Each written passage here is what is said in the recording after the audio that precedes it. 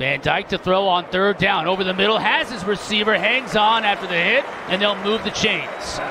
Keyshawn Smith making the catch for the Canes.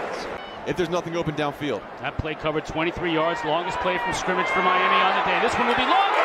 Smith makes the catch to the goal line, right down at the 1-yard line. Jalen Jackson defending on the play. That's the longest play from scrimmage for Miami. 5'7", 150 pounds. That is not big, but he could fly. Now Miami is in full-on desperation mode. Smith, this will help.